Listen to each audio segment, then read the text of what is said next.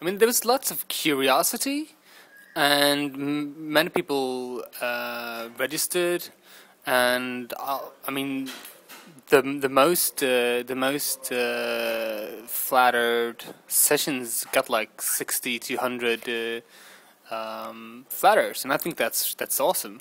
And I think it's a really good way to get the audience more engaged and to actually think whether they like something or not. And I mean, it's a good way to be able to show appreciation. So the feedback we've got is really good, and this is something I would like to continue doing and explore new ways of doing even better.